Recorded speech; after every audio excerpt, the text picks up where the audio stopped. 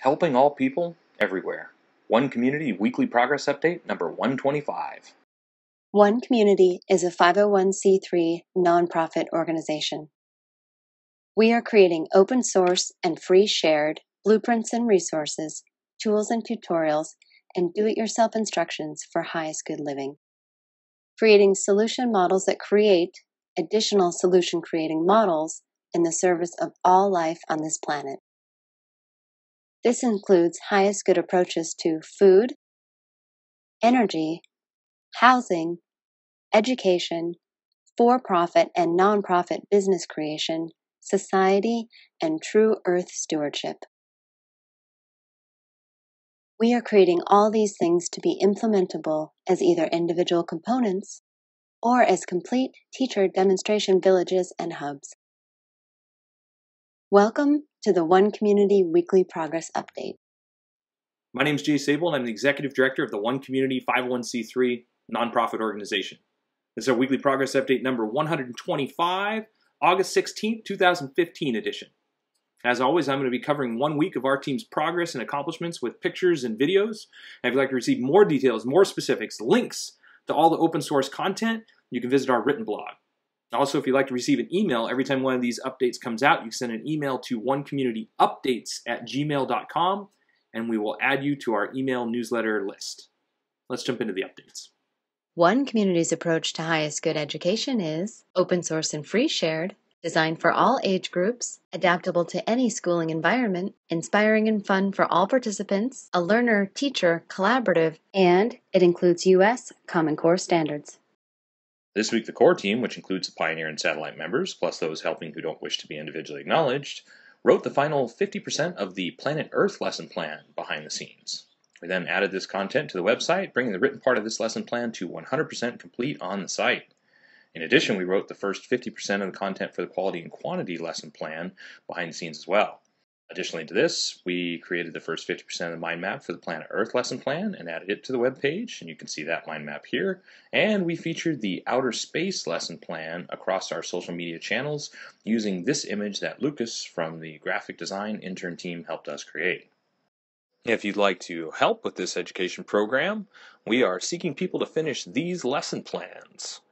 We've got them all outlined, and we're just looking for the creative minds who would like to contribute something amazing to the educational world through our open source and free shared education program for all ages and all educational levels.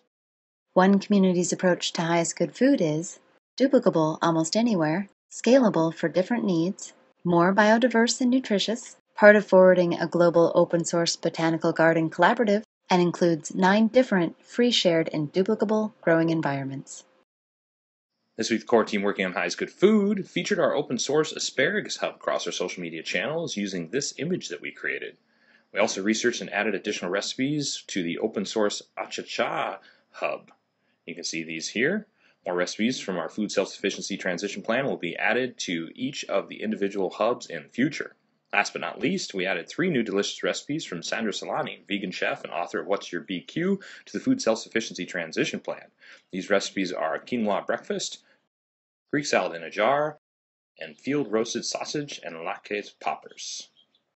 In this area of our open source project, we are seeking permaculturalists, an irrigation specialist, a surveyor, and a chef to join our team as either consultants to the project or pioneers who will be moving onto the property with us. The One Community approach to highest good housing is eco-artistic home building that is affordable, sustainable, do-it-yourself duplicable, resource and space efficient, and consists of 7 different sustainably constructed village models. This last week, the core team finished the final 35% of the open source camp setup specifics for the upcoming crowdfunding campaign. This included a final review of the document and adding FDA-approved service and food prep gloves, auger bits, rearranging the order of entities, adding tarps and sleeping pads, deleting a few items, and researching 4 different types of rope to determine the best choice for minimizing UV degradation. We're now 100% complete with this document behind the scenes. In addition, Sayonara, a member of the architecture and planning intern team, updated the 3D model of the shower dome in the Earthbag Village Pod 1 and the 3D model of a new roof for the cupola of DUPLICABLE City Center. She also brought the floor plans of the Strawbale Village Pod 2 to about 90% completion. Civil engineering intern Mateos finished the last 20% of the lead tutorial document, so it is now 100% complete behind the scenes. He also gathered all the questions related to our project that will help us understand how to achieve LEED version 4 certification for each of the 7 villages as we build them. Adolfo and George from our mechanical engineering intern team brought the design for the vermiculture bathrooms in the Earthbag Village to 100% complete and finished the report for their designs and calculations. Fernando and Amaury, who are also both members of the mechanical engineering intern team, researched where to buy the materials they need so they can build a prototype of the shower heat exchanger. They also ran simulations on the heat exchanger using ABS pipes, and the results were the same as they were with PVC pipes. Velma edited, reviewed, and changed the format of her tutorials on waterproofing and composting toilets. She also researched and contacted sellers of new aircrete mixers for further information. Meanwhile, Samantha and Flavia, members of the architecture and planning intern team, worked on a process book and additional renders for the shipping container village Pod 5. Additionally, Samantha wrote Dialects tutorials, and Flavia did the first draft of the recycled pallet bed frame for the units in the Duplicable City Center and designed the interior layouts for the Cobb Village Pod 3. Hakel and Diana, also members of the architecture and planning intern team, researched case studies to plan the exterior areas for the Earthship Village Pod 6 and developed the layouts of its common areas. They rearranged the floor plan to add more toilets and fire escapes. Erica, Pedro, and Victor from the architecture and planning intern team improved their preliminary designs of the compressed earth block village Pod 4 to include the best solar orientation during the winter solstice and began designing the village in Revit. They also updated the final lighting design reports for both Duplicable City Center and the Earthbag Village.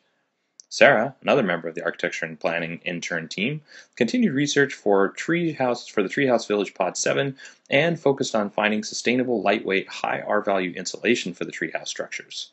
Dice, from the architecture and planning intern team, started developing the dimensions of the rooms for the Treehouse Village, and she also worked on the site plan and floor plans. Gabrielle finished new renders for the furniture inside the 3-dome clusters in the Earthbag Village, which included updating lighting and materials. He also created preliminary images for the Duplicable City Center's pallet furniture. Gilberto, from the graphic design intern team, started to create 3D models for the kitchen dome. This will be added to our website in a format that users can interact with abilities to zoom in and out and rotate the domes. And finally, Anna corrected some problems in the structure of the Ultimate Classroom's projection dome, making that a more sound structure and better suited to our needs. In this area of the project, we are seeking a master plumber and a master electrician. If you or someone you know would like to help with this component of our open source creation process. One Community is also creating an open source duplicable city center. It is designed to be LEED Platinum certified, provide 12 guest rooms, dining for over 150 people, and laundry and recreation space for over 300 people, all while saving money, time, space, and resources. This week, the core team began updating the SketchUp 3D for the Duplicable City Center. This week's focus was on the new elevator and stairwell placement and design, plus the new cupola roof design.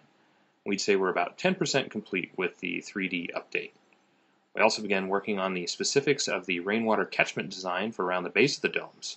You can see this work here. In addition, civil engineering intern Renata started the components list, cost analysis, and efficiency assessments for the windows and doors of the Duplicable City Center, including all the National Fenestration Rating Council values and the code requirements for egress windows. Mike created an online version of the project's control table and reviewed the architectural designs for the shipping container village and the Earthship Village. Ricardo Carrillo, design consultant and principal of Acumen Industries, and the structural intern team, Antonio, Gabriel, Beatriz, Fernando, Rodrigo, and Marilio, completed the analysis of the influence wind has on all the domes, completed analyzing the internal structures of the 3 domes, and finalized the sizing for the secondary beams for the cupola system. Jogo, Isadora, João, Mateos, and Roberto from the hydraulics intern team added an additional 60% to the cold and potable water layout, bringing that to 80% complete. They then started the fire protection sprinkler system and brought the 2D image of it to 60% complete and the 3D image to 80% completion as well. They also completed designs for the plumbing components according to LEED version 4 specifications. And finally, they linked all their individual work together into one final combined project. Last but not least, Mike Hogan, automation systems developer and business systems consultant, guided Fabio, Lucas de Souza, Lucas Tsui de Silva, Guilherme, Henrique, Thiago, and Israel of the electrical intern team in another round of improvements to the layout for the control panel that makes the electrical devices in DUPLICABLE City Center automated, intelligent, and energy efficient. They also worked on aligning the electrical in the city center to commercial standards according to the 2014 National Electrical Code for U.S. requirements. The One Community approach to highest good society is globally focused, individually enriching, cooperative and collaborative, includes a highest good network and application, 4 different economic models, and combines fulfilled living and true earth stewardship for the benefit of all people and all life on this planet. This last week, the core team continued the updating of our entire website to be mobile friendly. This week's work included correcting the final 40-plus pages of formatting errors. This brings us to 95% complete with only 115 old blogs to be updated. Lucas from the graphic design intern team created logo options based on the current One Community logo design, as you can see here. Manuela, also part of the graphic design intern team, worked with Carolina, a service design student, on correcting transcripts and storyboards for the videos they are creating for the Treehouse Village. They also continued their work on the online presentation book for this village and added updates to the village's layouts and structures. Eduardo, another member of the graphic design intern team, created a storyboard for the One Community promotional video. He also created collages, synced the audios, revised, and finished the portion of our weekly video blog update that reports the work of the interns. Graphic design intern Manassés created text documents to explain the creation process for the online presentation he is creating for all 7 of One Community's villages. And Igor, Marco, Mateos, and Natalia of the software development intern team continued working on updates to the Highest Good Network application and database. These included programming the report pages, defining the requirements of the badge system, and completing the setup page. Last but not least, Gustavo, a mobile software developer, continued work on the One Community iPhone application, which includes bug fixes, finishing the QR scanner, and work on the comment feature, which will allow real-time communication between collaborators. In this area of the project, we're seeking graphic designers, web designers, and technology specialists, videographers, and building a Highest Good legal team. If you or someone you know fits these descriptions and would like to join our Highest Good Society creation process. One Community is bringing together people with a consciousness for the highest good of all, because our goal is helping all people everywhere. We believe that a planet that works for everyone is not only possible, but is possible within our generation. And our path to helping create that is by making sustainability easy enough, affordable enough, and demonstrating it as attractive enough that the idea will spread on its own. To accomplish that, we are creating open source blueprints, tools, tutorials, resources, and do-it-yourself instructions for highest good living. Highest good living that covers all aspects of sustainability, combining physical sustainability, which are the components of food, energy, and housing, with the foundations of emotional sustainability, which we define as highest good education, highest good economics, which is for-profit, non-profit business creation, fulfilled living models, as well as true earth stewardship. Putting these things together is an evolution of sustainability to create a way of living that most people will consider to be better than the way that they're living right now. Our idea is if we make it easy enough, affordable enough, and demonstrate it as attractive enough that this idea and teacher demonstration communities, villages, cities, and hubs, purpose to teach others how to build teacher demonstration hubs too, will spread on their own. We want to make a self-replicating model that creates additional self-replicating models. And through this idea of multiplication and multiplying models that people want to build because it provides more of what they want, we can affect every single living person and creature on this planet within our lifetime. This is our idea of helping all people everywhere. If this sounds fun to you, if this sounds interesting to you, if this sounds like a noble adventure, something you'd like to be a part of, there's lots of different ways to participate in our organization, to get involved as either a pioneer member, the people that will move to the property and build One Community, or as a consultant or a partner, or as a satellite member, which are the people that participate in our weekly calls and behind the scenes activities but don't plan to move to the property. Or, of course, you can share our information on social media, because the more we get the information out, the more people know what it is that we're doing, the easier it is for us to accomplish our goals of enrolling enough people to reach that tipping point of participation where we can positively and permanently impact every single person on this planet. To that end, we are on Pinterest, we are on Tumblr, we are on Twitter, we are on LinkedIn, we are on Reddit, we are on Facebook, we are on all the different social media networks, we're on Sue, all the different social media networks, another 15 I didn't name, to make it as easy as possible. All it takes is participation. Helping all people everywhere is just a process of getting enough people involved so there's enough of us doing the right thing, thinking with the consciousness for the highest good of all, participating so that we can impact everyone. And one community is here to create the tools, the tutorials, the resources, the path, the sustainable communities, the eco-villages, the teacher demonstration hubs to make that possible. And everyone's invited to participate in whatever way works best for them because we're open sourcing it so that it doesn't have to be just a complete teacher demonstration hub. It could also be all the individual components. It could be the education program. It could be the food systems. It could be the housing systems. It could be the sustainable energy systems. It could be each of the individual components of everything that we're creating is also open source to make it as easy for people to participate as possible, and open source to make it as easy and adaptable as possible. We call this open source project launch blueprinting because we're not just open sourcing everything that we do. We're open sourcing it specifically and detailed enough so that people can take the information and spawn additional projects, additional ideas in different directions if they like to do it different, if they think they can do it better, if they have an evolution, a way to improve upon what it is that we're doing or a different direction they'd like to take it. This is our open source goal, is to provide those foundations, those platforms, so those additional iterations can also be shared and open sourced, so we can build a global suite of options for people to take and adapt and continue to evolve and make it bigger and bigger and better. This is what we're up to. We invite you to participate. Everybody asks, well, what's the number one thing that one community needs? We still need to get the property off the market. We're an all-volunteer, nonprofit team. None of us are paid, but we still need large-scale funding to get that property off the market. There's no salaries here.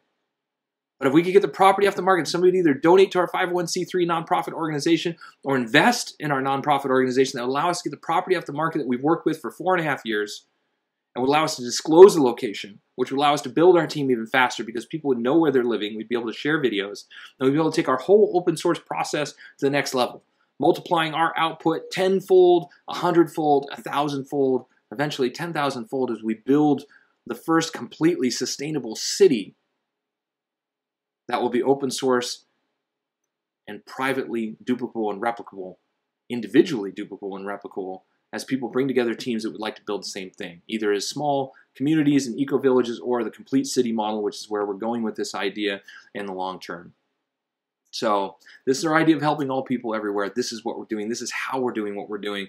Bring together those people with the consciousness for the highest good of all that want to participate, that believe it's possible. And of course, you're invited to participate. So as always, thank you for the small donations, the $5, the $10, the $50 donations, $25 donations. Make a huge difference since none of us are paid. All of us are funding this on our own dime. And so having external funding, having people make donations helps us to cover our web fees and nonprofit fees and the things that we can't do internally that require us to pay for them.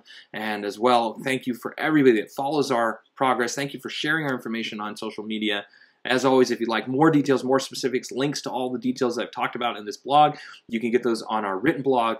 And of course, if you'd like to receive an email every time one of these updates comes out, you can send an email to onecommunityupdates@gmail.com. We'll add you to our newsletter list. So, as I say at the end of every one of these blogs, we will, of course, until next week, keep on keeping on. Thanks for following our progress.